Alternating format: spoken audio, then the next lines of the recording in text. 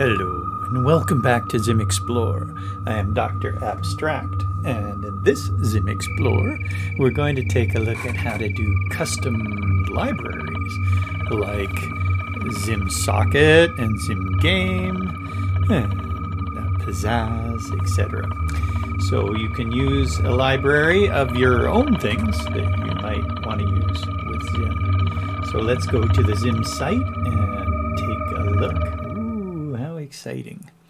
So we go to the code section, and in the code section under tools there's a new entry called custom library next to the model view controller and the node package manager.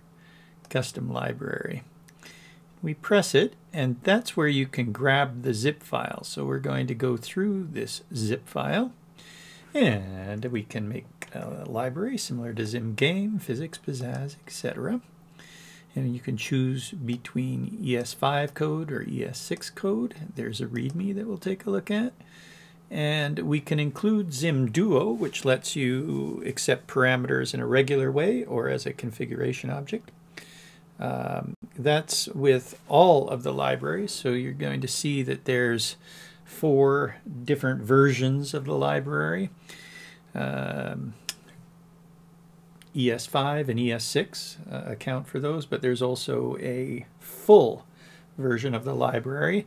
The full version of the library comes with ZIMv and ZIMoct. That's for dynamic parameters, where you can let the class pick from what you're passing in and a ZIMv value.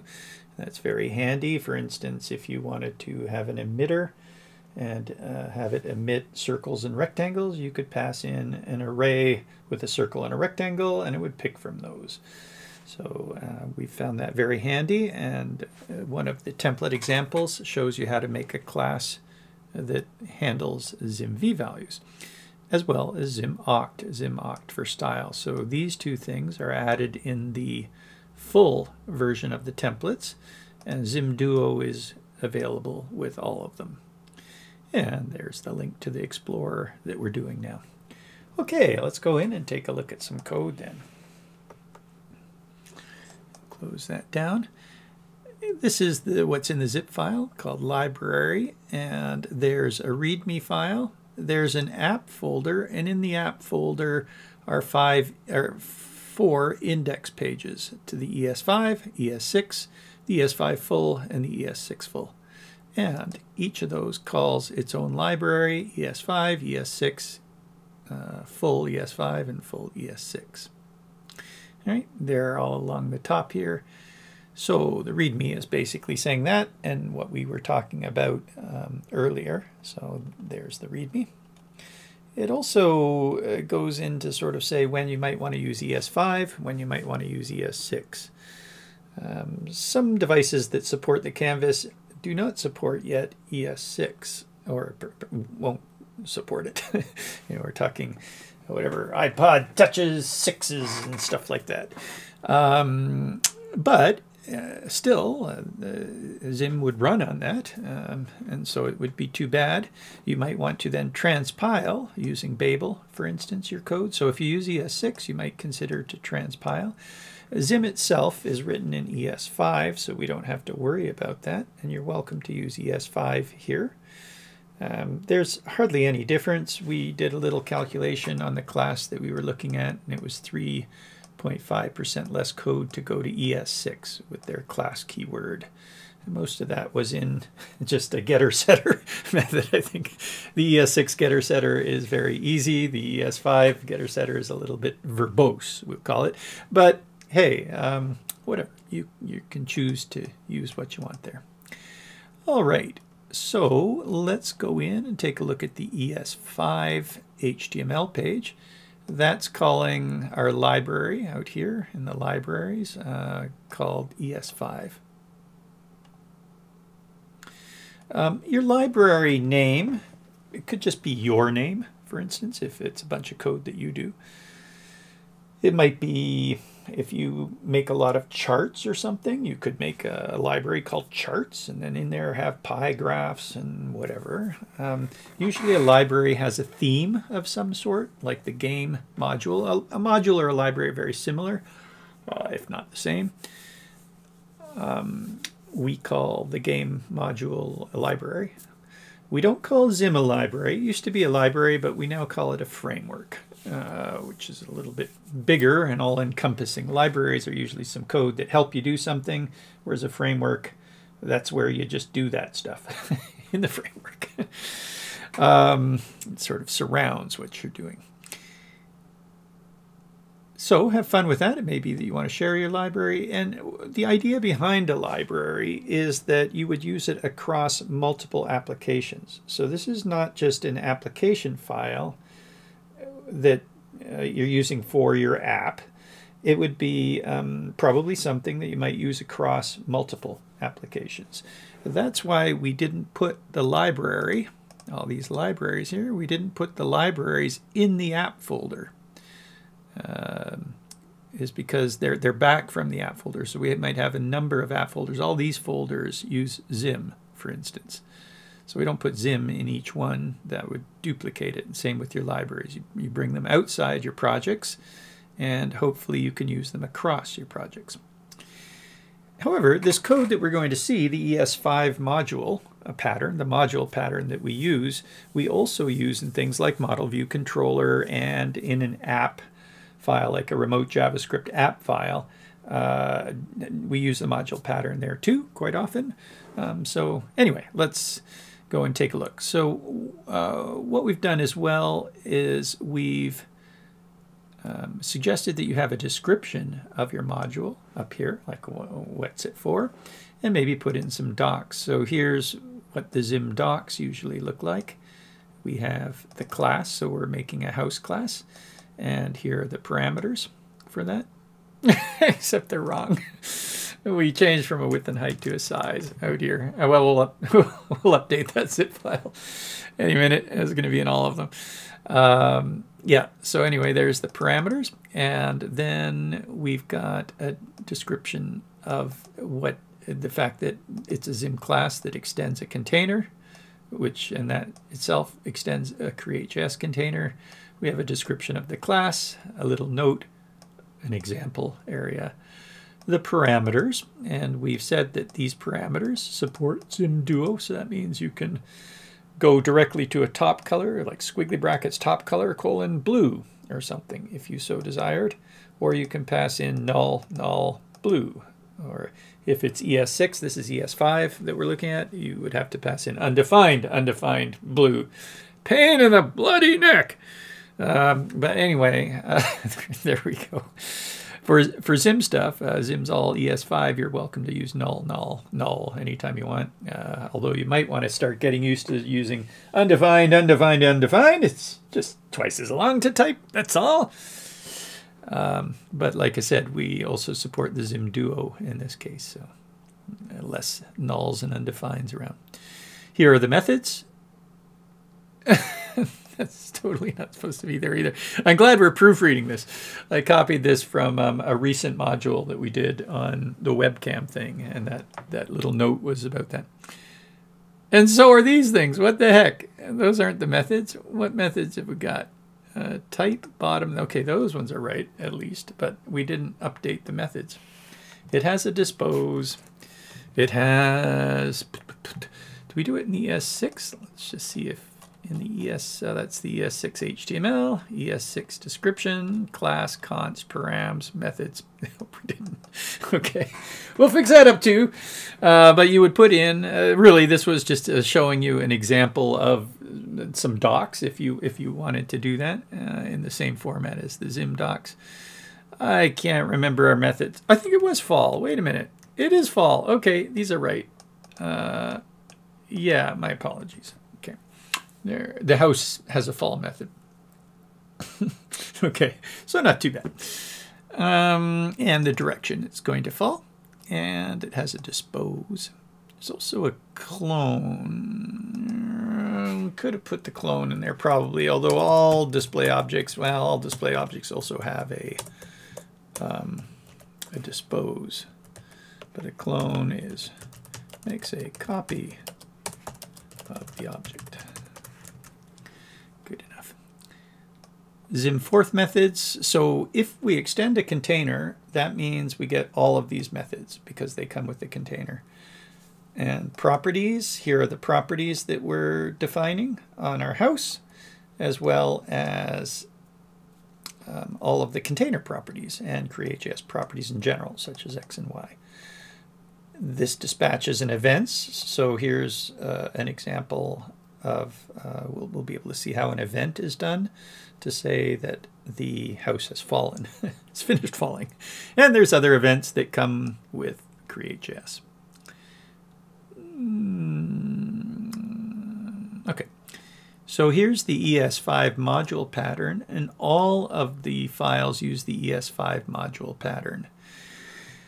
The reason for that is described in the README, but it's generally because for an ES6 import and export, or if we exported and then imported into our app file, we have to either use the namespace, and so that we could import all of the things, or we have to use a specific, we have to specify which classes or functions or whatever on the module that we want to use.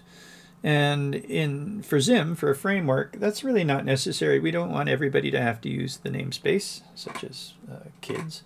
And we definitely don't want to have people say, oh, okay, we have to import now a circle, and now we have to import rand, and now we have to import blue, zim.blue.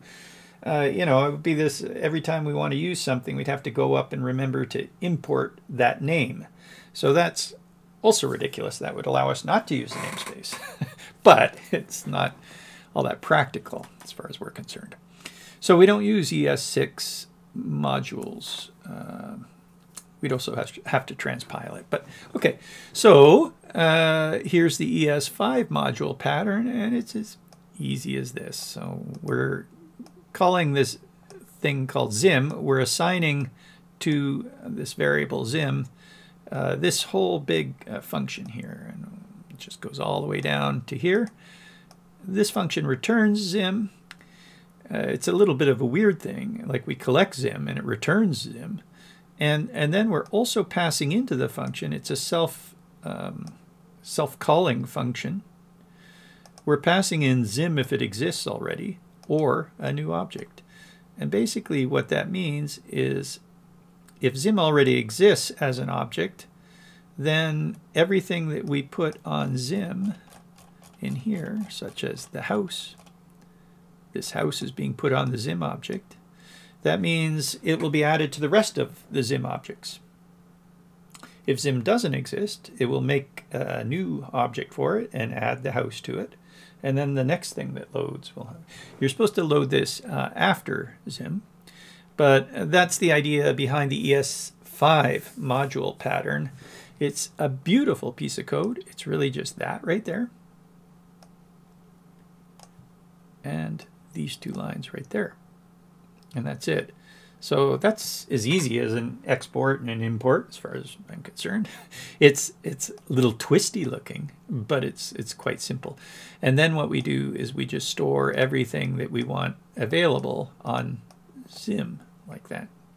So that gets us set up with this ZIM namespace. But if we don't want to use the ZIM namespace, then at the end, we will take anything that's stored on ZIM, such as ZIM house, and make a global variable for it. We have this thing, we don't make a list of this for everything that's in ZIM.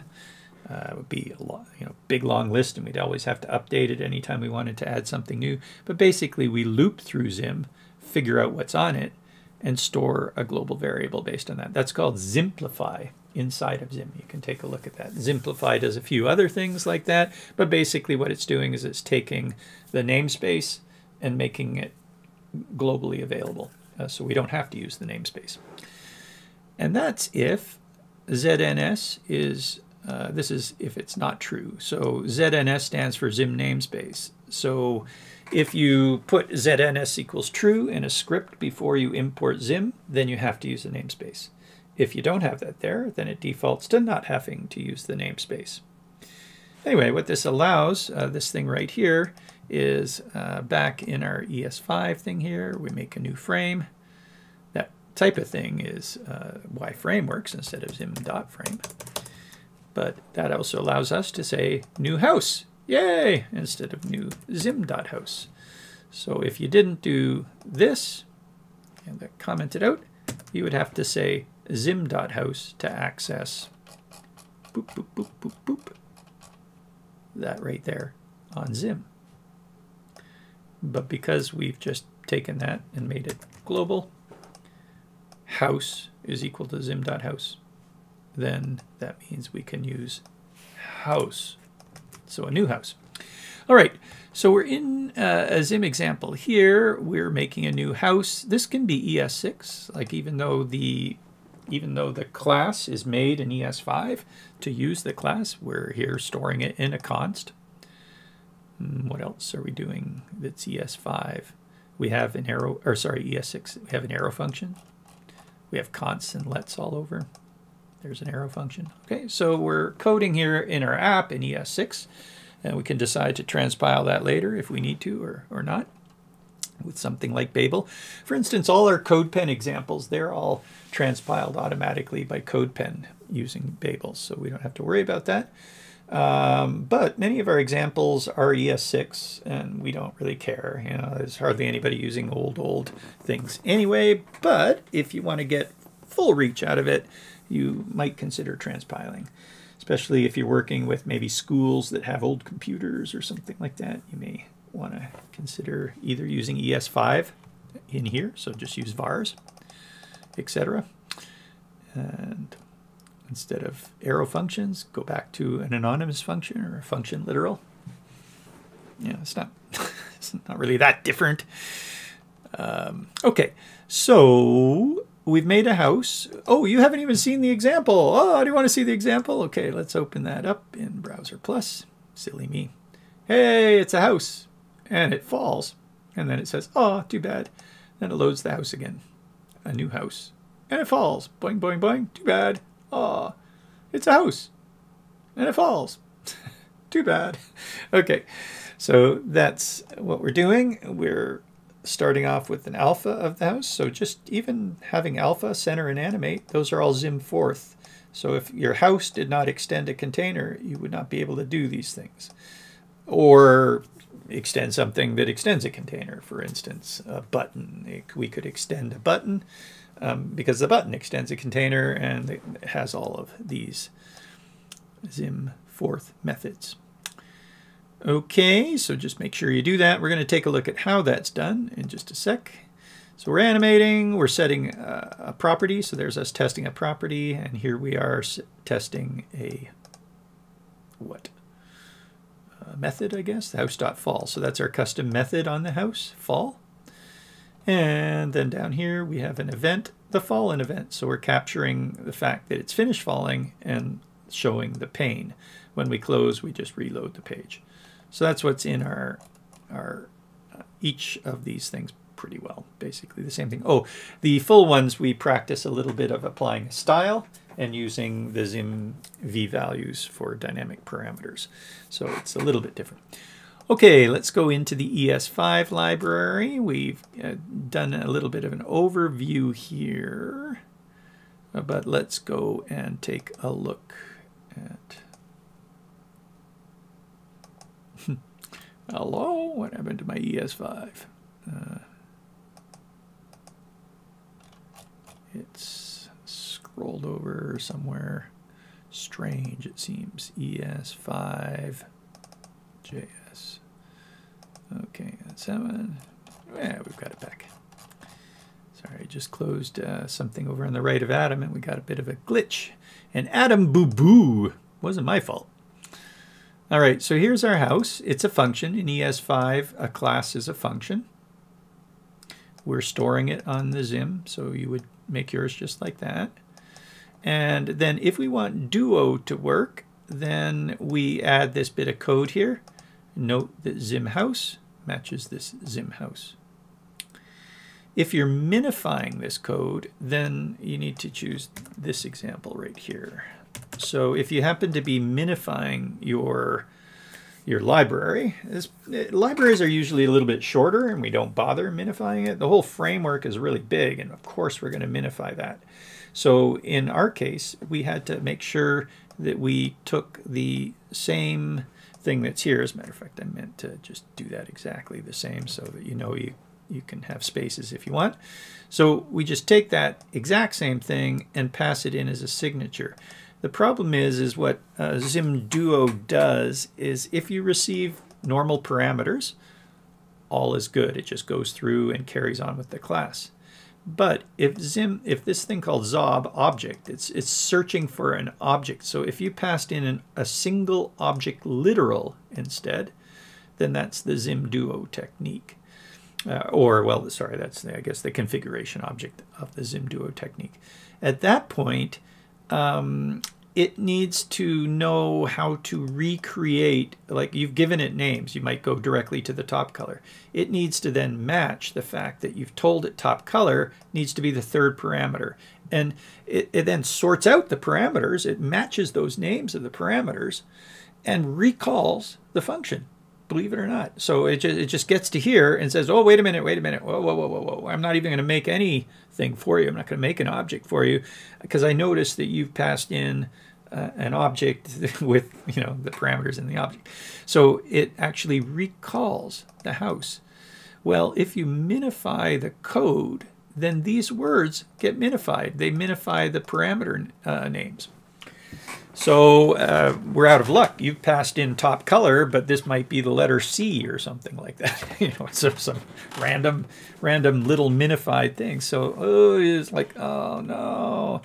So basically what we do is if you are going to minify, if you pass in the signature, then it's this will not be minified because it's a string. It just stays like that, and we know that top color is going to be the third thing. So that's how we dealt with that. You pass in a sig. Anyway, usually we don't minify our libraries, which means you would be fine just using this single line where we don't pass in a signature. Oh, by the way, for ES6 as well, to make ES6 work, we have to pass in a signature. Just in the way that the parameters work in ES6, or it's actually the class. We can't recall the class, so we have to fiddle with it in a different way.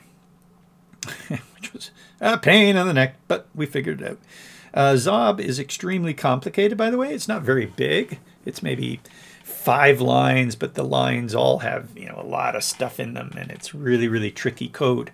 But it's worked wonders. It's just been absolutely fantastic for us over the 7 years or 8 years that we've been doing ZIM. Really, we couldn't do ZIM the way we do it without that functionality of the ZIMduo technique. Very convenient. That, by the way, ZOB is made open source. It's in GitHub. Nobody really is grabbing it, but you can use ZOB in your own functions or other classes or libraries.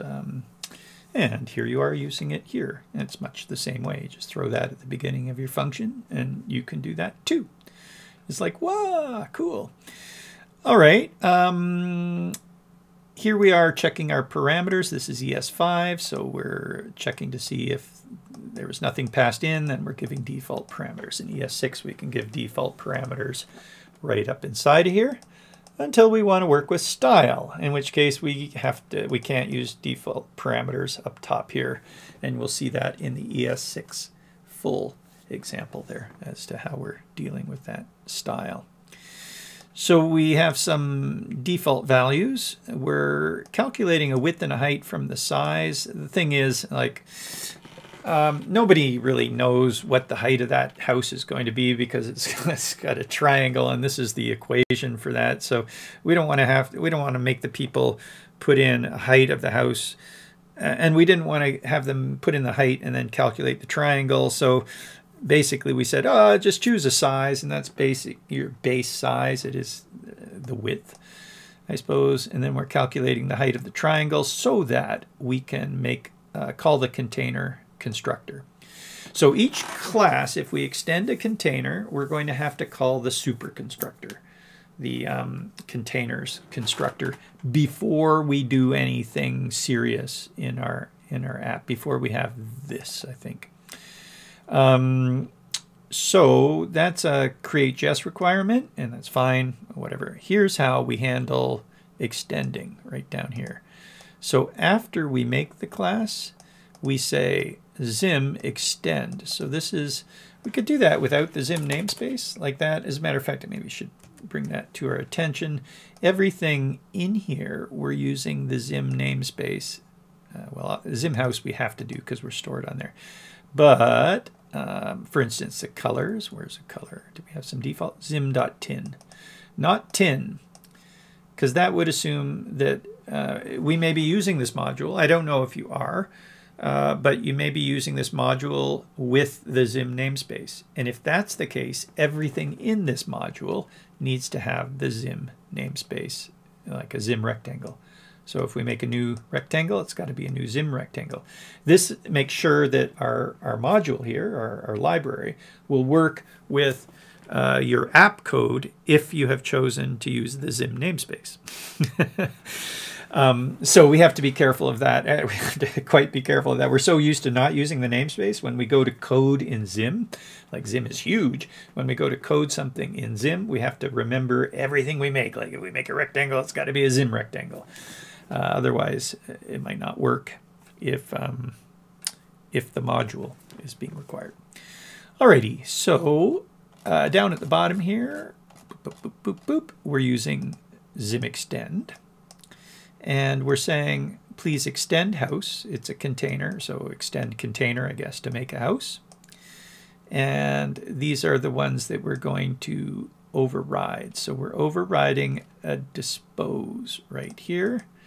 And the reason for that is we might want to remove custom things in our dispose. Like if we make event listeners on our class so that it can dispatch events, then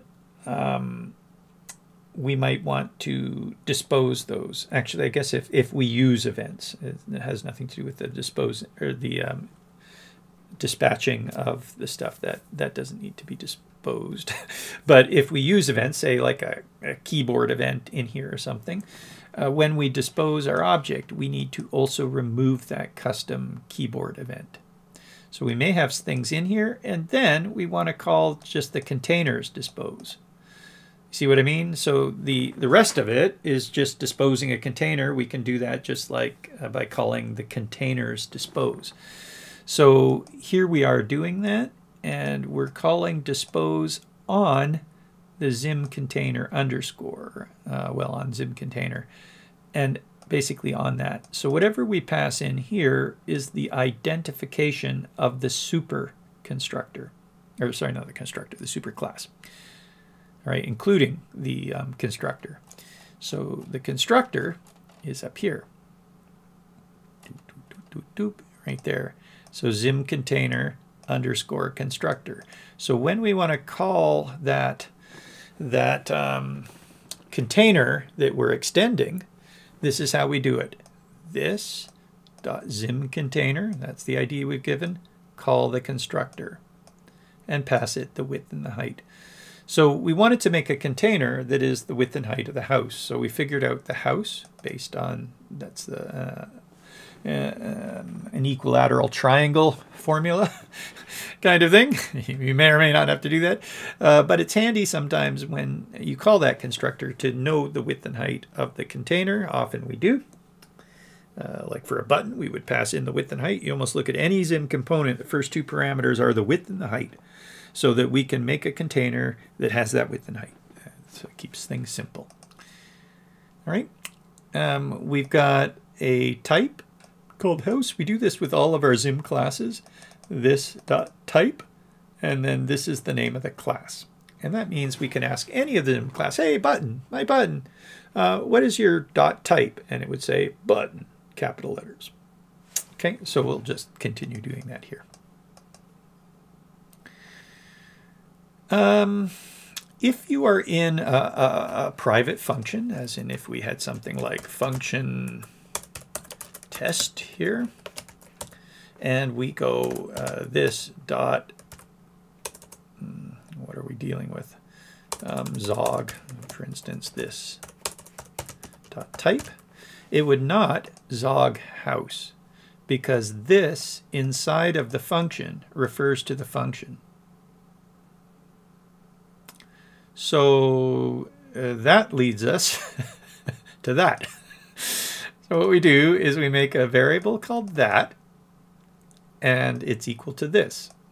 And if we use that here, if we spell it right, if we use that inside of this function, then that refers to the this, and therefore it will say house.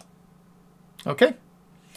So that's fairly, that is fairly common and, you know, a well-known sort of gotcha for ES5 coding. Still happens with ES6, but a little bit less, because let scopes to the function, and arrow functions scope to the class, and so there's less of that happening these days in ES6. It still does happen, but we can get away with it more easily. But anyway, so we have a tradition anyway in ZIM, and others have that as well, of storing this on that, and then inside of functions like this we can use that. All right. We don't need to do that inside a function if we're assigning the function to something that's stored on this, because then the scope of this inside of here is the object, the class object, okay, and not the function.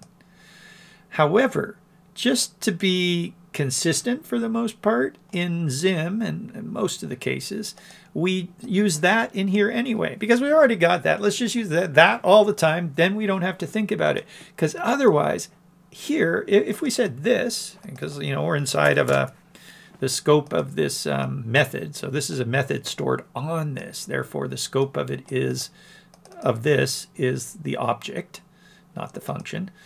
That's fine, but this one isn't. If we put this here, this is another function, and the scope of this is this anonymous function, not the see what I mean? So we can say, all right, we can get away with this here, but here we'd have to say that. So what we usually do is just use that, all right? And we could even use it here if we wanted to. We could, once we assign this to that, we never have to use this again. We could just use that everywhere. By convention, though, it just seems a little strange to do it like that. So I usually put this here. However, inside here, I'm going to usually use that for ES5. Okay, that could be confusing for you. Hopefully it's all right, though. Hopefully I explained it right. Now what we've got going on here is we're actually making our house. Yay, finally. We're using the new ZIM rectangle. Remember to use ZIM. We're passing in the size and the bottom color. And we're positioning it at 0, 0 at the left and at the bottom of this. This is our container. So this is the container. Anything that you want to put in that now, you would add it to this. This represents the object that is made when you make a new blah, blah, blah, blah, blah. So right here, new house. This is the new house. Okay, we made a new house, and you can see that we're centering that on the stage. So this is the container that we're centering it on the stage. It's a container, yes, but now it's a container that has something added to it. It's got this rectangle added to that container. So that's how it's done. Custom class that extends a container, we just add things to the container, and then when we make a new, whatever that custom class is, all that stuff's in the container, and we can put it on the stage. All right, cool. We also are referencing it as a property, so this dot bottom is how we access it from the outside, and this dot top is how we access the triangle from the outside. So when the house gets made, this is accessing a property, but we could say something like house dot bottom dot. We could set the color there, but we could scale. We could sca 0.5, 1. So this is scaling the width half and leaving the height the same. And watch what happens as we scale the bottom of our house. Ready? Open in Browser Plus. Oopsies. There it is. Our house has been scaled. Okay, so that's how we can access the things that are in there. And we put up here, in the documentation. Ah, did it again. Son of a gun. What's going on, man? Adam has a little bug. So I'm closing the right-hand panel, and all of a sudden my code disappears. Pwah is what I say to that, and I want this one right here. Okay. All right, so ES5, up here, I was just saying that there's the methods of our house, and here's the properties. So it has a type. That type is available on this. Remember, that's going to say house. It's got a bottom and a top. These are references to the rectangle. So we say, hey, those things are available as properties. So are the colors. So if we wanted to, we could have just said, here's the bottom and the top. If you want to change the color of the bottom, you would have to go myhouse.bottom.color is equal to red. Well, what we decided to do is make that a little bit easier. We provided the bottom color. Bottom color, by the way, is the name of the parameter. Bottom color, top color. We provided those as getter-setter properties or methods, and we'll see that in just a second. Where will we see that? Down below. So in this case, what we've done, note the format here. This dot bottom just takes that and makes it available on the outside. If we didn't do that, then its bottom is what's called a private property. It's bottom's only accessible inside here. It can't be accessed from outside. So by putting bottom on this, we're making it available outside, and that's called a public property. So this is how we do a public property, and here's a private property. ES6, it's messed up. We can have private properties, but in ES6, you're going to see, here's ES6, in ES6, this function fall is not in the constructor. So here's the constructor right here. See that? Bracket, bracket. That's the constructor, and it goes to here. Fall, the method, is not in the constructor. That means anything that we make private here, like bottom, or whatever, or these parameters that are coming in here. So here's some parameters coming in. These parameters are only available inside the constructor. We can't access them from this method. So the only solution that we have, well, there's another weird solution, but really the most practical solution, I guess, is if you wanted to access a private variable in the method, you would have to assign it to the object. At which point it's not private anymore, it's public. That means from the outside they can access that and change it, stuff like that. But that's the only way that we can access this inside of here. So I don't like ES6 classes because of that. Yes, there's all this stuff is a little easier. Class extends. See here we've got the ZIM house is a class that extends the ZIM container. So what we just did there is what we've got down here.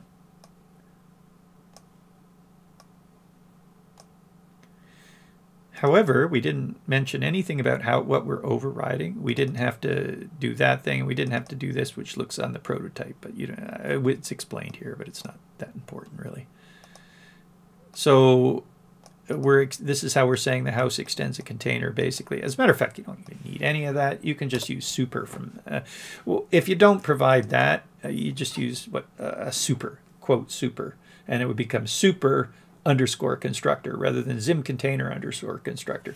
So really, you can extend just like that.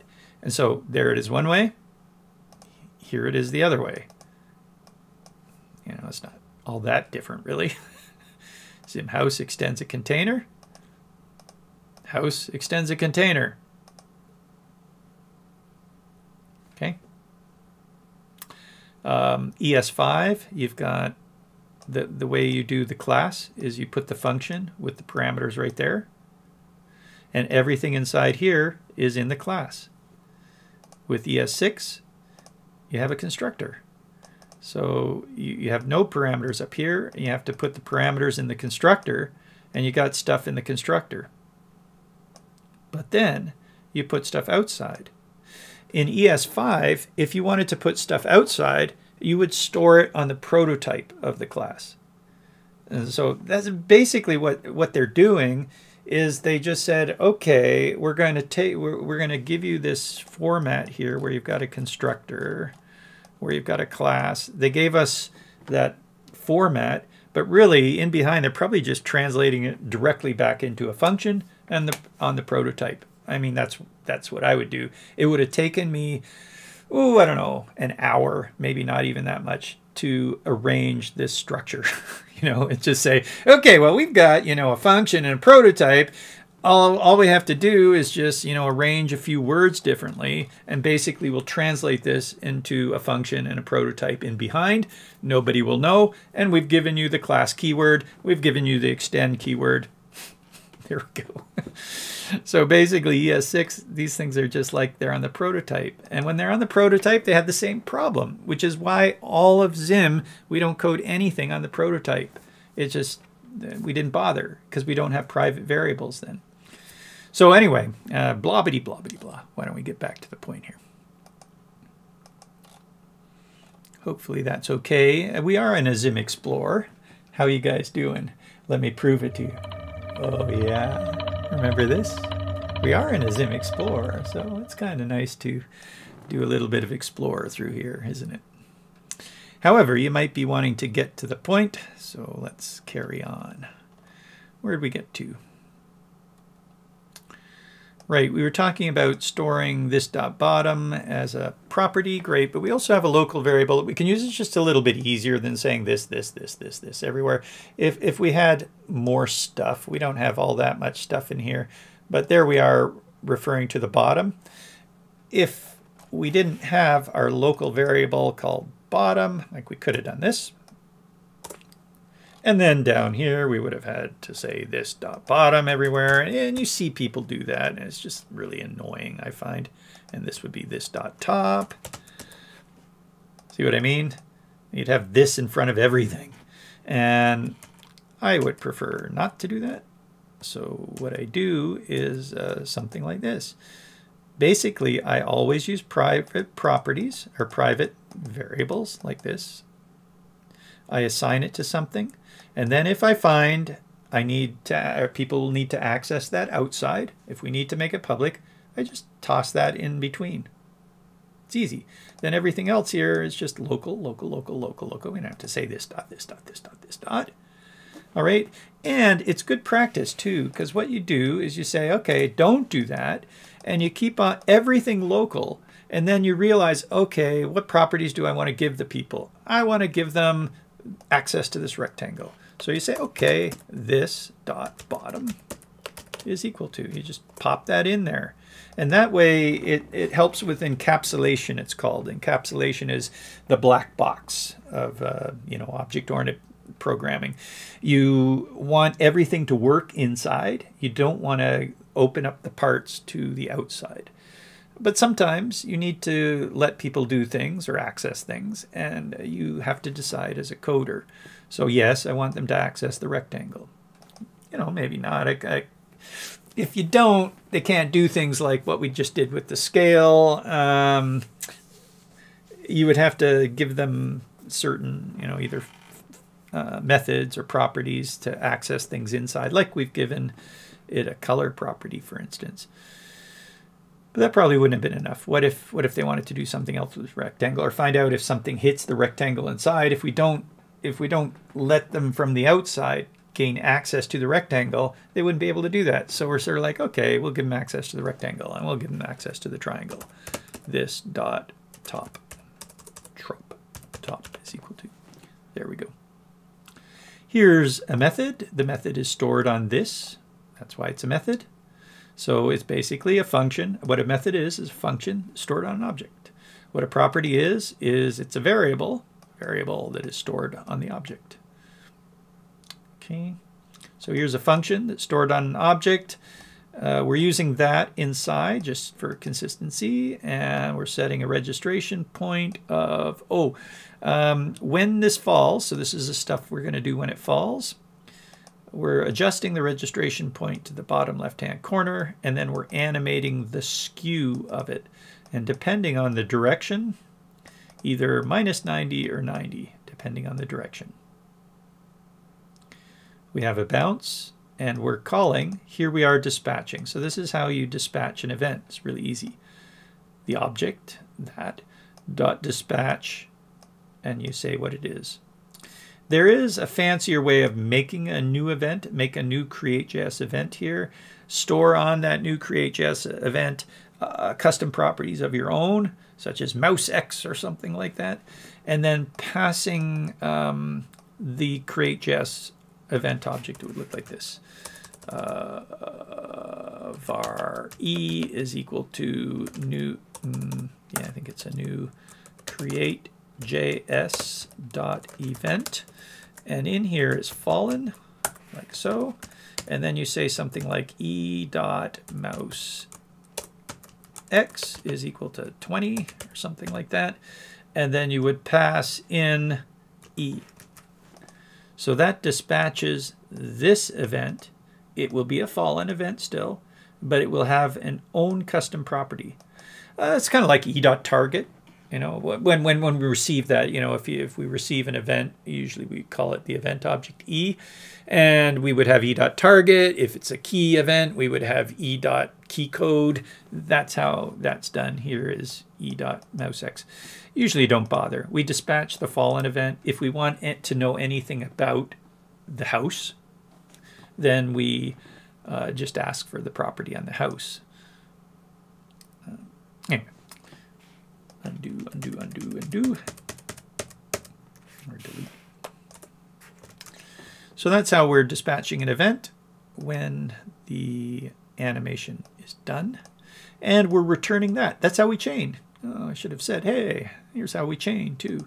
As long as fall, so this function returns the event, or the object, that, or it would work with this as well. But like I said, we usually, inside of anything, we just keep on using that, because otherwise we get this disparity where this one needs to be that, this one doesn't have to be.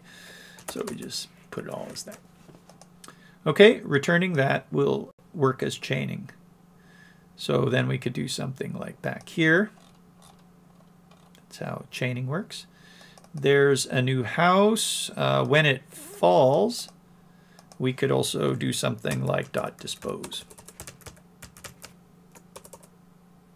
Oh, that wouldn't be very good, because it would end up disposing it before it actually animated and fell. But that's what we mean, like fall, then we could change something else on if we wanted to. How about a move? Let's move it 200. Okay. I'm going to look at it in a browser this time rather than my browser plus. Uh-oh, have we made a boo-boo? F12. ZIM under constructor is not on 98, so we did something to it on line 98 of our ES5 library. 98, it doesn't know that, why not?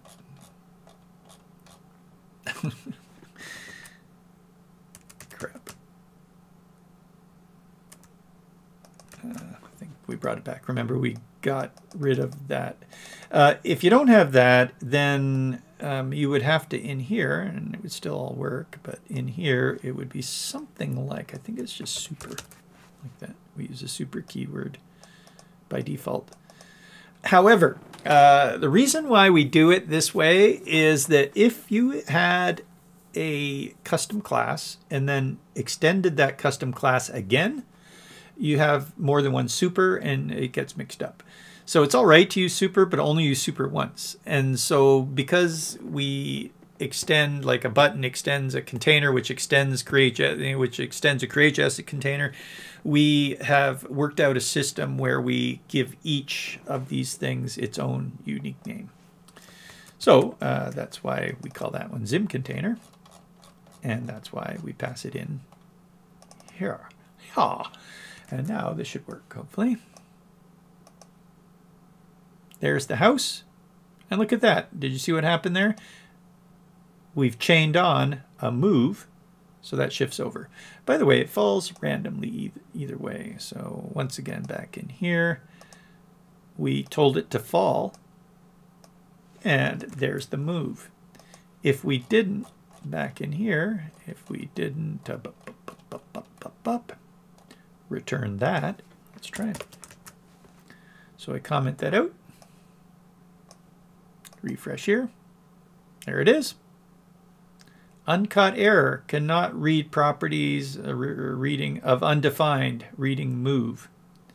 So the problem is here we've put the move method on fall, but fall didn't return the object. So fall is null. So basically this is undefined or null or whatever that returns. And dot move is not going to work. So that is how you make chaining work in your methods. All right, going down here, the getter setter methods. So this is the format for a getter setter. We're going to just find out whatever. So this is the bottom color. If we try and get the bottom color, then we're going to return the bottom, which is the rectangle's color. If we try and set the bottom color, we receive this value, and we say bottom color is equal to that value. So that's pretty simple. So it's just sort of like a flow through. Otherwise, from the outside, we would have to say house.bottom.color equals. So here we have an example of we're testing that. House.bottom.color equals. We could, if we wanted to, we could say house.bottom.color equals blue. That would also work. Why don't we make it pink? Ready? Refresh. There it is. We still have the move in there as well. Fall and take off the move.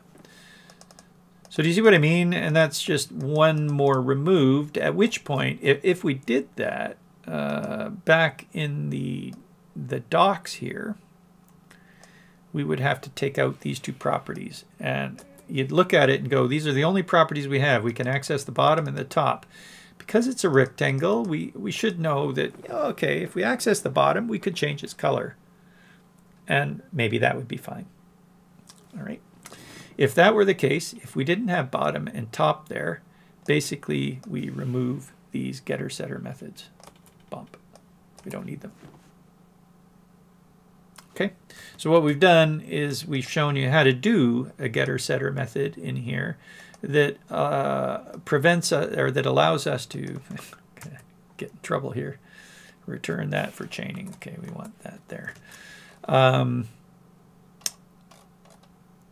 Now we can access in here.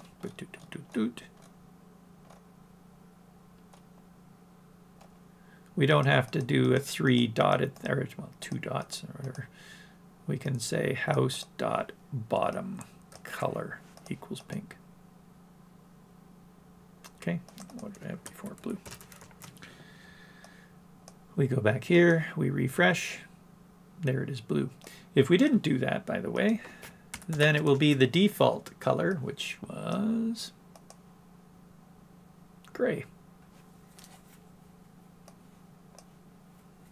Okay.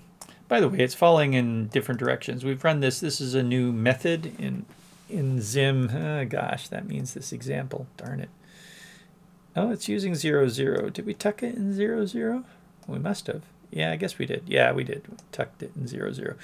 Odds, it is. We'll announce it in ZIM NFT 01. But that would be like saying rand, round brackets, greater than 0.5.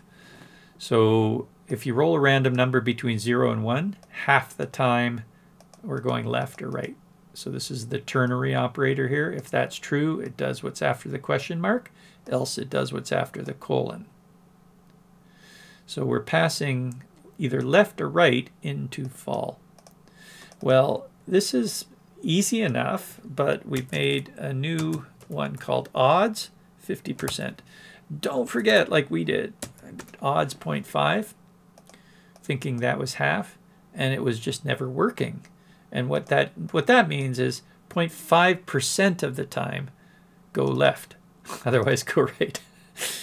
So we want, it's percentage, we want 50%. So this is half the time go left, half the time go right. Okay, that's, I think, a little bit easier to read. We just have to, we've been using random numbers for so long. The random is between 0 and 1, so half the time is 0.5.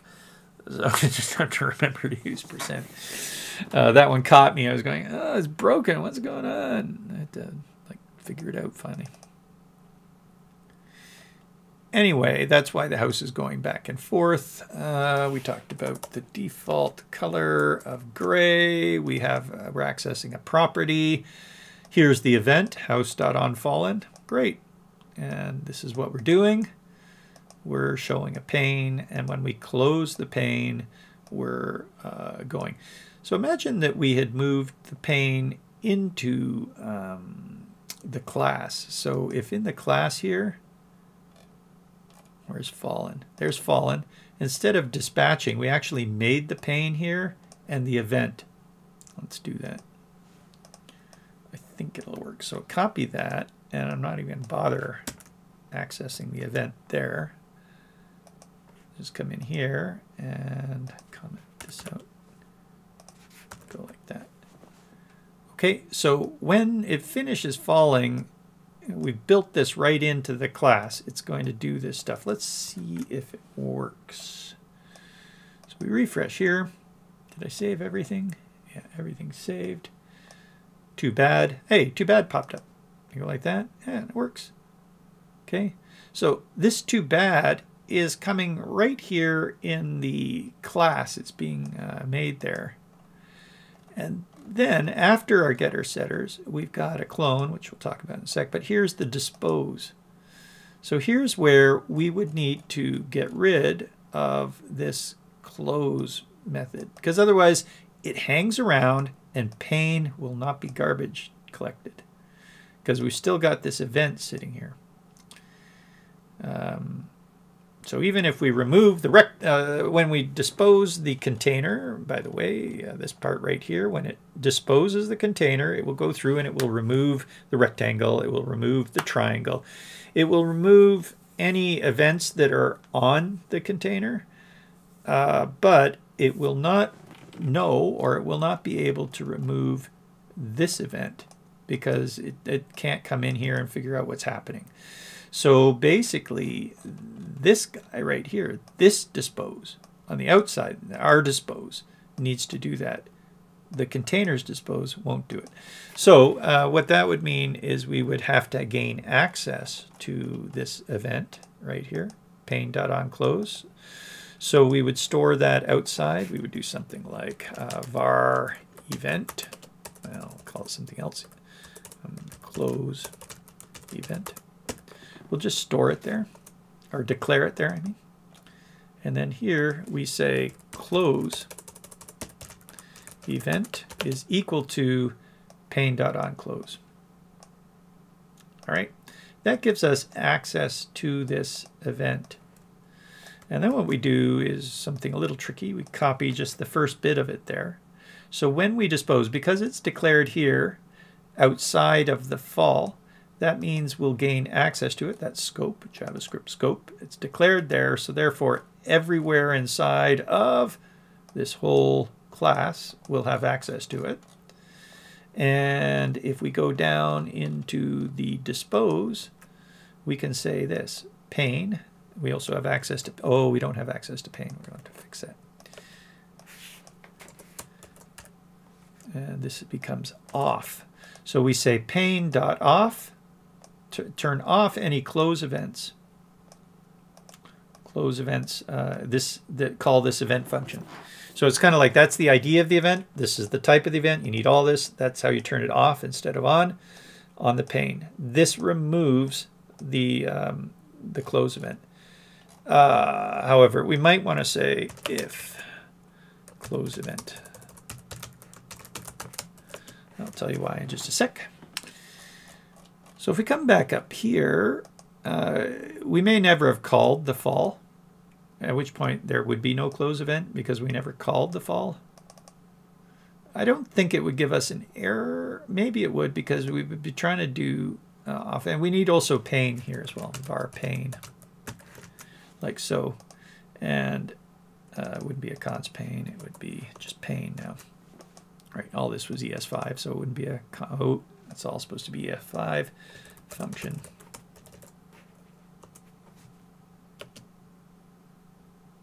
Yeah. Okay, so we've got the close event stored in this one. We've got the pane stored in that one. Okay, and now down below here, we're able to say pane.off. So if there is a close event, or perhaps better, if there's a pane made, there's going to be a close event made, and that would turn it off. So that's what we mean by removing custom event listeners. This is a custom event listener. If you don't remove that, it remains in garbage collection. You probably won't notice, but if you make 1,000 of them, maybe it would start having a little bit of a memory leak. All right, you still probably won't notice even with 1,000, but we know about this because we went through ZIM in ZIM 10, like one of the versions of ZIM 10, and checked all the memory leaks that we could find. We used Google console stuff. We did an explore on that too, I think, and we found that if we left events, we knew if we left these events around, then the objects don't get garbage collected. Okay, so that's what we mean by that. I'm going to undo all that though. Probably wanted it, didn't you? Hopefully that still works. And then back here, we'll bring this guy back to. All right, let's have a look here. How are we doing for time? We are at 1 hour and 1 minute. Might have made this a two-parter, huh? Okay, that's all still working. You're always welcome, you guys, to take a break.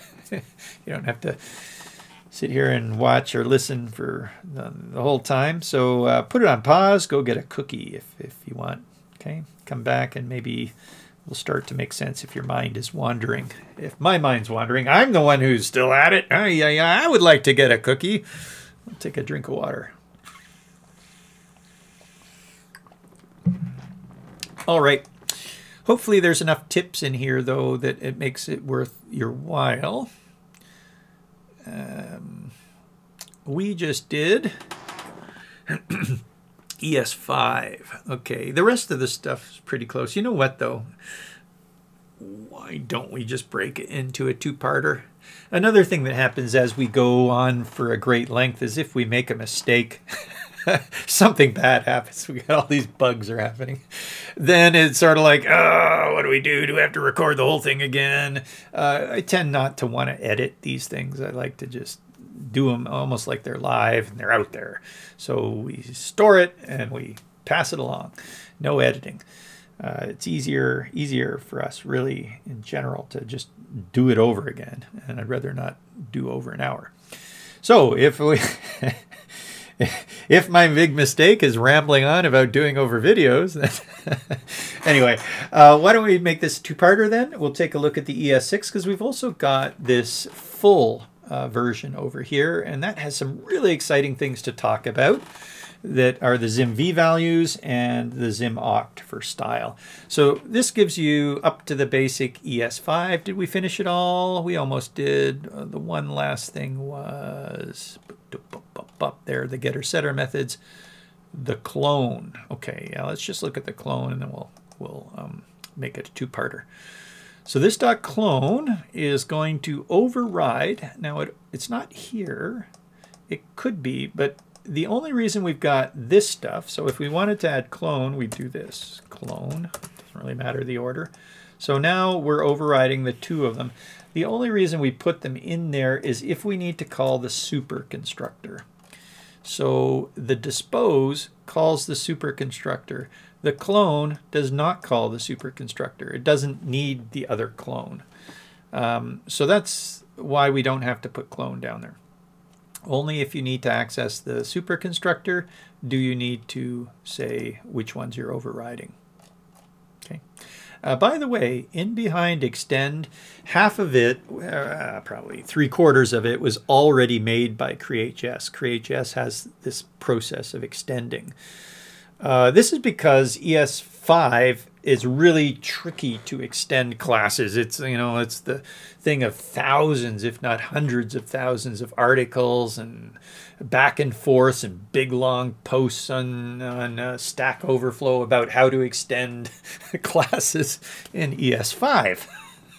So CreateJS took all that learning and stuck it into, you know, probably something like 30 lines of 20 lines of complex code to make sure that this extend system worked. We took it and made it even easier and more powerful. So the ZIM extend adds maybe, I don't know, 10 lines of code, but in there it provides for ways to do things like this that couldn't otherwise be done. All right. You're going to see in ES6 that we can bypass that stuff now, which is great, but it's really just about as easy doing it this way anyway. So here we are cloning. How we clone is we make a new house. So basically making a new ZIM house and passing in the current colors and whatever size we had. However, there's other properties that may happen, like scale and stuff gets applied afterwards. So if somebody scaled the house or rotated it or transformation properties were applied to it, then when we clone it, we want to also clone those. So ZIM has in it this thing called clone props. Actually, I guess it looks like it's a method of the container. So that .clone props is calling the clone props method on the container. And that's made in ZIM that will go through and clone all of those transform properties, amongst other things. Okay, so we then return that. So when we make a clone, we just return the cloned this thing with all those clone props, and that basically is how the clone's done. There are some nuances that we'll talk in the full versions, though, where if we pass in dynamic parameters, we might want an option to clone exactly how it looked, or clone with those dynamic parameters still working, so that as the clone will have maybe a random color or something.